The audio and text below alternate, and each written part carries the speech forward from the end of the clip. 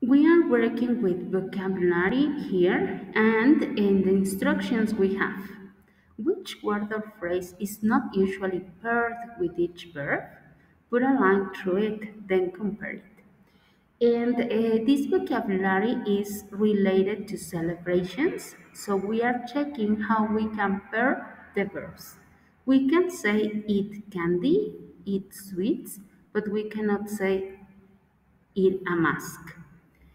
Give presents and give money, but we cannot give a celebration.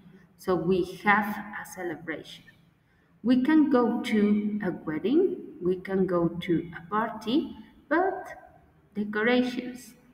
We can have a picnic, have a meal, but we cannot have beach. Also, we are very rich, but this is not in the category.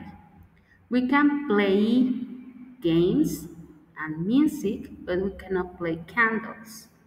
We can send cards and flowers for a barbecue. Well, these days we can send food, but not exactly the barbecue, which is the event.